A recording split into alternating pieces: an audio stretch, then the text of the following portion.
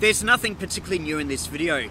You've seen this delta loop before, though on a pier rather than on a beach. Instead of tying to the railing, I've hammered the screw pole into the ground using a sand stake that again you've seen on a previous video.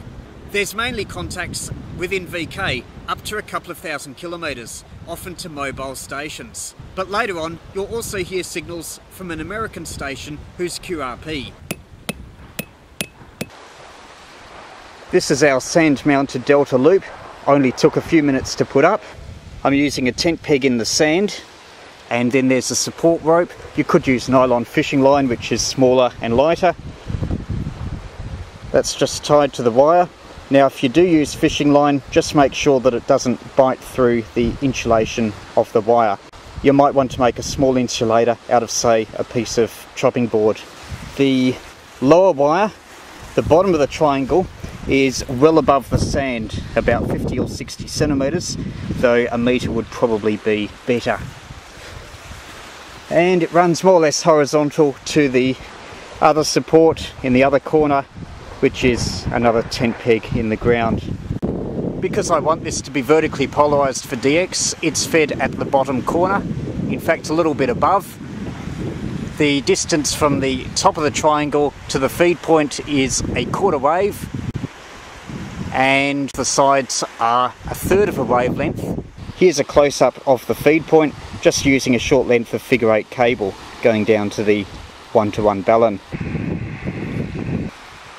I'm running a Mark 5 field and a full element monobender and a home root linear at about 700 watts, F4 BDG, K4 MPI. VK3YE portable, VK6NTE back here. You got the name right, name's Ted.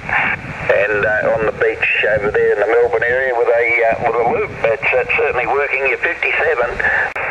VK3YE portable, Yankee Echo portable, VK2 Echo Golf Charlie Mobile, VK5 Cooper Petey. Good morning, nice signal from you. Name is Errol, and just using a screwdriver antenna with the IC7000. VK3YE Victor Kilo 4XG saying cheers 73s.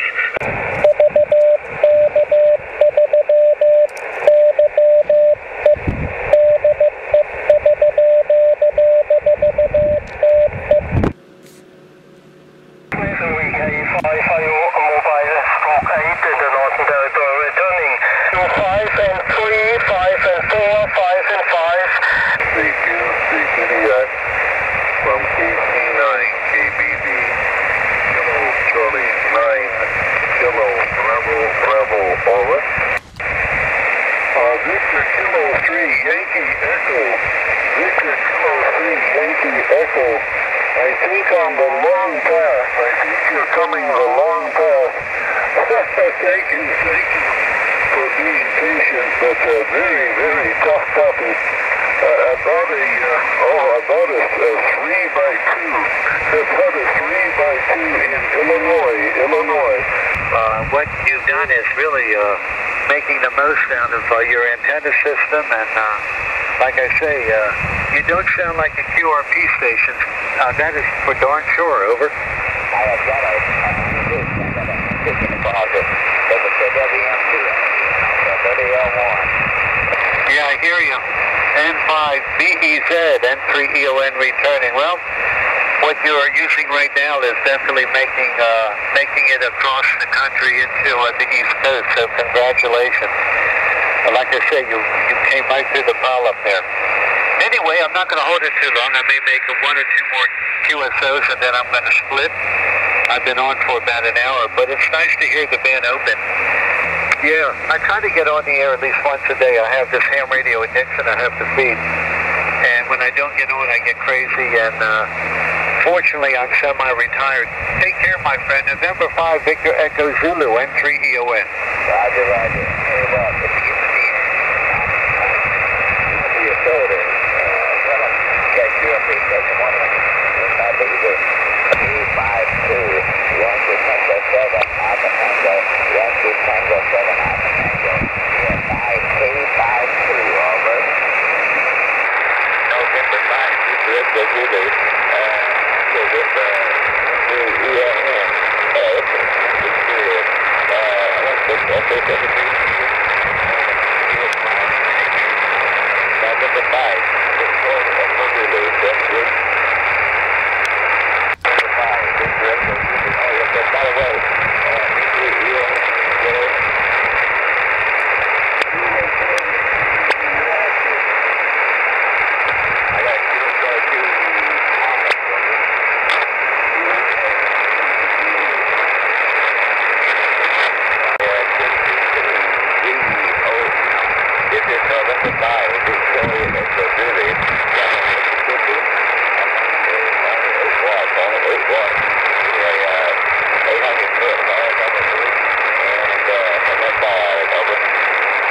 That's N5VEZ, who's running QRP.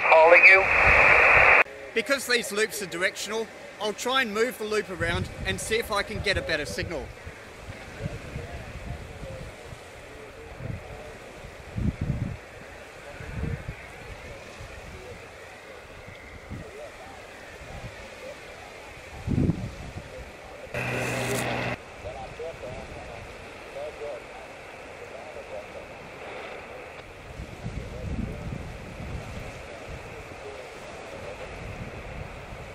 Well, I found only a slight change, but I haven't moved the loop fully around to see if there's a sharp null. Now going to do an experiment with the reverse beacon. I've just sent a couple of CQ calls with the antenna beaming west. Now I'll move the wire to make it favour north-south and see if there's any difference in the signal reports that I'm getting from the reverse beacons. Just so that I remember which is which, I'll just slightly change the frequency so I can see which reception reports correlate with which direction. The stations that heard me were VK3JBL and ZL2HAM. This was on around 14.030. ZL2HAM got me 12 or 13 dB signal to noise ratio, while VK3JBL, who's not far from here, got me at 17 or 18 dB. Only 1 dB difference when the antenna has changed direction, so pretty negligible. There may have been fading, which made the results misleading, or the loop may have a sharp null, which, as the loop isn't easily continuously adjustable, I wasn't able to find that. So that's just a demonstration of the directivity of a delta loop antenna. At least in this case, very close to the ground, appears to have been almost nothing. On received signals, I tried walking around pegging the end of the loop in different areas of the sand, whilst listening to the signal strength from distant stations, and there didn't seem to be much difference either.